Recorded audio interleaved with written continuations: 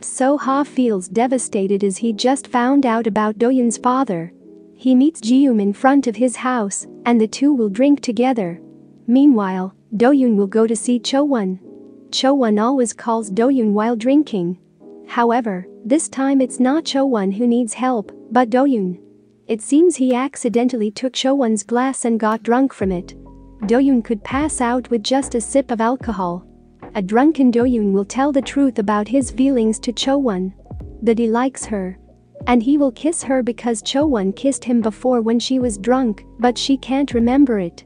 However, because of Do-yoon's words, Cho-won will remember about it. Also about Do-yoon saying that he likes her when she was drunk at that time. The next day, Do-yoon will regain his memory after Cho-won asks about his condition after being drunk. Ever since he has told the truth about his feelings, Cho-won will look different in his eyes. He can only see Cho-won. However, he will keep denying his feelings and will reject Cho-won's confession because of his past experiences with rich people. Meanwhile, Ji-yoon is talking to Min-ki. He had been waiting for her. He finally tells the truth that they met before in their past life, and he also remembers his past life like Ji-yoon. Of course, Ji-yoon won't believe it until Min-ki says the keyword that he discussed before with Ji-yoon in their past life. So he showed this out to her as it would help her to know why she was remembering her past life. It all started in Ji-yoon's first life, and that's the reason she keeps on remembering her past life. She needs to find something from her first life to break the curse so she can stop remembering her past life. That something has to do with Do-yoon. She will get glimpses of her past memories when she was with Do-yoon. Ji-yoon will talk to Do-yoon about her past life as Ju-won. Do-yoon doesn't believe her words. So Ji-yoon will prove that she is Ju-won by telling him about the box that So-ha has. So-ha got the box from Ju-won on his birthday before the car accident.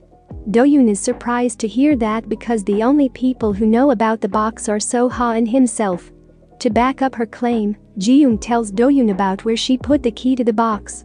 Meanwhile, So-ha is going to his family gathering.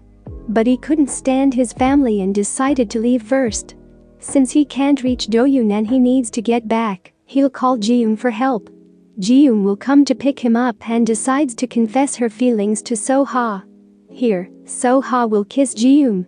Based on Ji-yoon's clothes, she will also enter So-ha's house. She hugged him after she saw the mess in So-ha's house. Which means So-ha had a hard time after he found out that the accident wasn't a simple hit and run. While meeting Do-yoon's father, So-ha will get a call about the creditor boss. So-ha won't be able to get information about his accident from the creditor boss because someone harmed him to silence him after So-ha tried to find the truth. In my opinion, he is the culprit behind the accident, and Mr. Im is under So-ha's father to keep an eye on So-ha and also find the person behind his son's accident. It has been told that Mr. Im was from the Agency for National Security Planning. In the end, So-ha will get the information regarding his accident that someone from his family is trying to harm him. Without thinking much, he would meet his father to talk about it. He thought his father was the one behind the accident, but his father was not the culprit. He knows who the culprit is, but he hides it. His father would ask him to stop searching for the truth.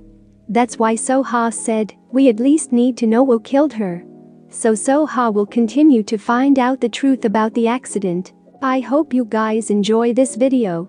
Thanks for watching and I'll see you in the next video.